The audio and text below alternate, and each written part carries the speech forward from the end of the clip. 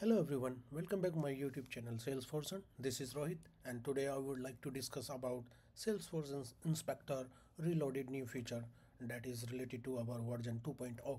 So if you want to learn these all new features, so please watch this video until end. Don't skip any part of this video, otherwise you will not get to know about the new feature, right? So let's get started without any further delay. So here you have to update your Salesforce Inspector Reloaded. So right now maybe you are using like 1.27 or maybe above version. So here you can see all the features one by one here. So first feature is analyze field uses. So we will see here. Let me open my org and this is my Salesforce Inspector, right?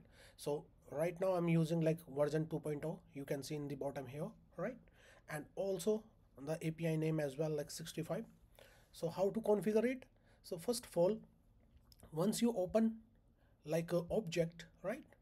In the object or shortcut, you can see here shortcut, object, everything. But you have to click on the object and now you have to search like account.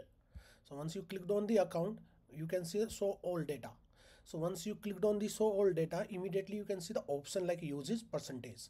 And now you can just calculate everything. Like let's say I want to calculate like active field uses. So just click on it and after that you can see 77%, right? You can calculate each and everything. Let's say let me click on it. Now immediately you can see all the field percentage here, right? And also you can ascending or descending based on your need like this.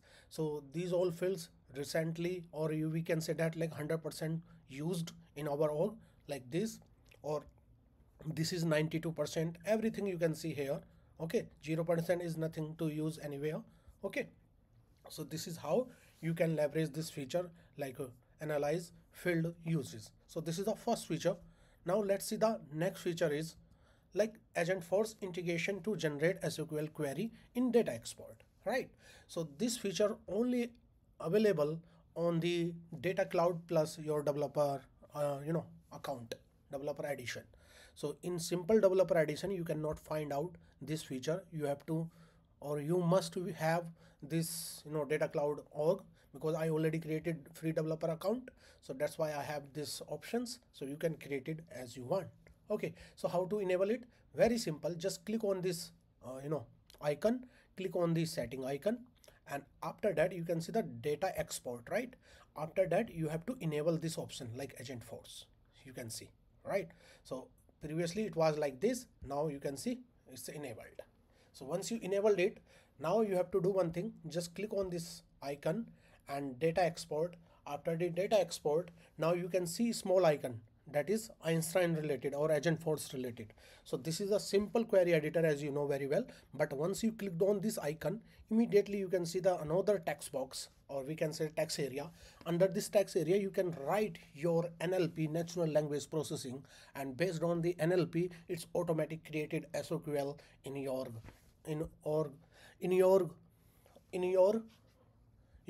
this area that is related to the this query editor here, this area, right? But before that you have to do one thing. So you have to configure it, otherwise it will not work. How to do that? Let me show you here. So once you go here in the setup, just click on the setup, click on the setup here, and once you clicked on the setup, right, and here you have to search like prompt builder. So just click on this prompt builder. I have created one prompt, okay, this one like generate SQL, and this is a flex type, right? And now this is my prompt. You can see these all prompts, and I have one input like description. So based on the description, it's automatic created my SQL inside the SQL editor. So you have to activate this prompt template, and name must be like generate SQL. Okay, and once you've done it, now you have to go to the data export things, and now here you can write your query. So I have already have lots of query. So in my query history, let me tell you the one thing.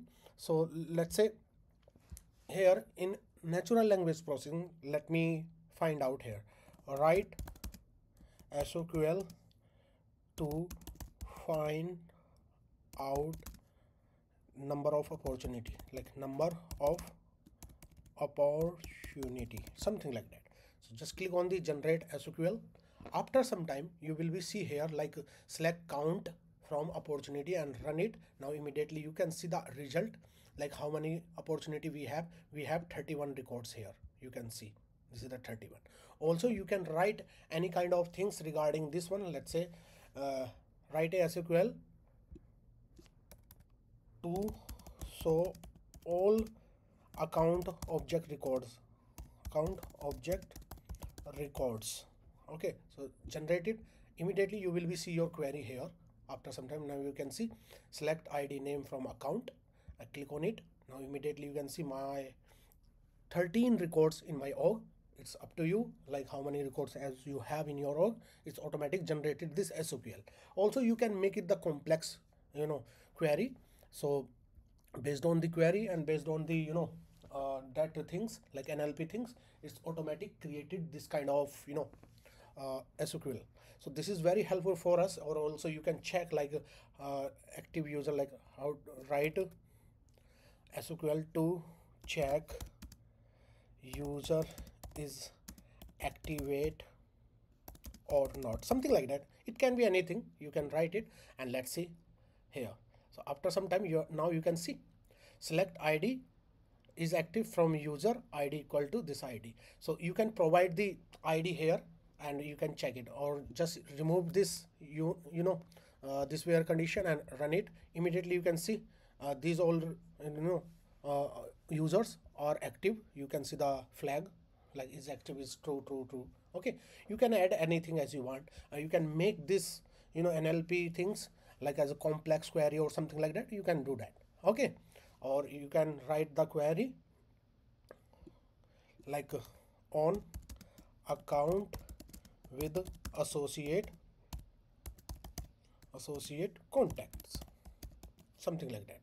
Just run it and let's see. Now you can see immediately it's given me like parent to child query, right? So this is the parent and this is the child of this account, like contact is the child, right? Just let me run this one and let's see how many records as we have. Like you can see the 13 and all the data available here, right? These all things. So this is how you can build this SQL query based on the agent for SQL query builder, right? So let's see, the next feature is field creator, and this is very most important whenever you need some field creator on the fly. So you can use this feature. So how to do that? So in the extension we have like a field creator option. So just click on it and here you have to select your object first. So in my case I'm using like account and field name, let's say SF Inspector. Okay, SF Inspector, and this is the text. Also you can give the options like how many lengths, description, help text required. If you want to make it this field as required, so you can check it like this, unique ID, external ID, something like that. For now I'm not using anything. Or also you can give the permission to the profile as well as permission set. So in my case I'm using like system admin and save this, and after that you have to click on this deploy fields.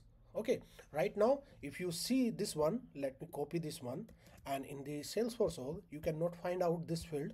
Let me click on the setup, and in the object manager just search the account and like fields, it's a fields and relationship, and here you have to search like this SF Inspector and also like SF. So you cannot find out this field, right? Why? Because this field is not exist right now. So once you go here and click on the deploy, after some time it automatic deploy into the org. Immediately you can see the tick mark is green.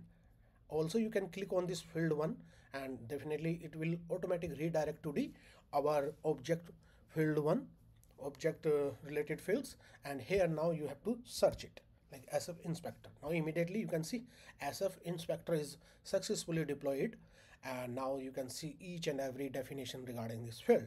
Also you can check the field level security, everything, and view field accessibility, everything you can check it like it's applied or not. If not applied, you can just cross check this one like SF Inspector. After that you can see these all hidden, right? Also you can check cross check using the permission set or something like that. So this is how you can create the field one, right? Now let's see the next feature is like flow scanner, and this is very helpful for us whenever you need to check your flow is following the best practice in the Salesforce. So you can use this option in your org. So let's see how we can use it. So now in the flow one, in flow builder, let me open my flow, and I have already one flow, so let me open it in the flow. So just search here like flow, click on the flows, and after that I have this one like a winter one. So let me check this one. Okay, so let me check that flow, or we can check the last modify by or something like that. So here let me check just a second, like winter, we don't have any winter one. Let me check it. All right, so let me open the another org and let's see in the future. Okay, so now here I can open my org, right? So I can open my new org, and that is login.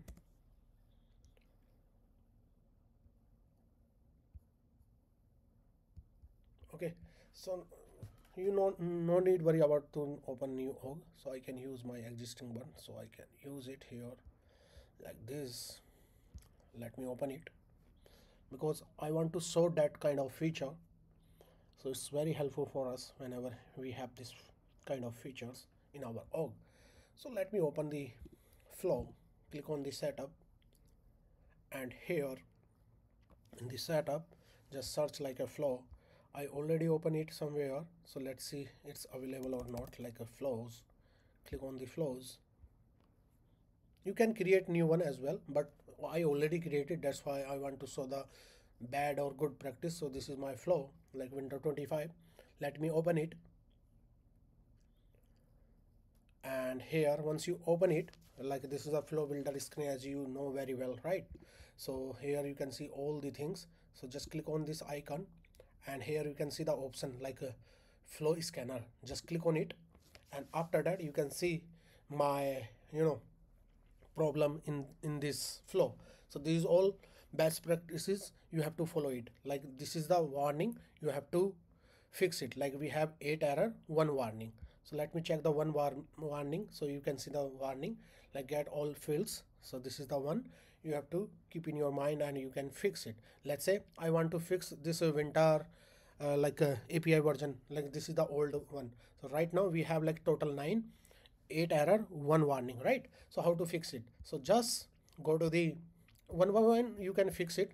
Also here I can change my API version, let's say anything as I have like a 60. Just click on done, and again you have to click on this one flow scanner. Now this time you will be see like a 9 error, or let me save this flow first because I didn't save it yet. So let me save this, and once you save this, now you have to click on this icon and flow scanner.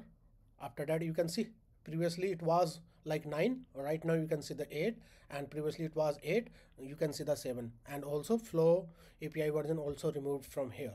You can scan everything in the flow, and one by one you can fix it. Okay, so this is how you can use this new feature. So let's see the next feature is like update API version. So how to use that? Very simple. In the flow here you can see the options like version 2.0/65. You can change the API version using this drop down. So you can decrease it like this, or you can increase it like this. So right now I'm using the latest API version, that is 65, and once you clicked on the top, after that you can see maximum version available like 65. Okay, so this is how you can update your API version in your org. Let's see the next feature is like add custom link to the shortcut tab. This is also a good feature in the Salesforce Inspector, and you have to follow it. Just come to this area, and now anywhere in your flow, let's say here in the flow, right, you can see the shortcut, right? also you can go here in the setting, and now you can see the custom, right? These all custom. So I already opened somewhere, let me check, like this one, and here in the setting, in the custom one, now you can see you can create a new one. Let's say you have to provide the label, link, and which type of things. This is the custom, and then after that you have to save this. So right now I've just created two custom shortcuts. First is like Salesforce related docs, and second is all flows list view. So you can see this one. So how to use that? Very simple. Just click on this icon, click on the shortcut, and now you have to search it. Let's say Salesforce Dev. Now you can see Salesforce Dev Docs. Click on it. Immediately you can see it's opened the Salesforce developer guides, like developer.salesforce.com and then /docs, right? Same for the related to our another custom shortcuts. And this custom shortcut we have to search like all flows. Now immediately you can see all flows comes. Once you clicked on it, now it's automatically redirect that all flows list view, and it's open it, right? So this is how you can create or you can use these all new feature in your org. It's up to you and it's based on your requirement, okay? And it's a new feature in this version version 2.0. Okay, so this is the version 2.0 Salesforce Inspector Reloaded. So you have to follow it if you are working on this kind of productivity, or you can increase your productivity using this extension. Okay, so guys, I hope you learned something new in this video. If you feel like this is the very more informative for us, so please like, share, comment, subscribe the channel, also turn on the bell icon for more updates so you never miss any kind of update from my side. So till then, bye bye, take care, see ya. Thank you for watching, guys.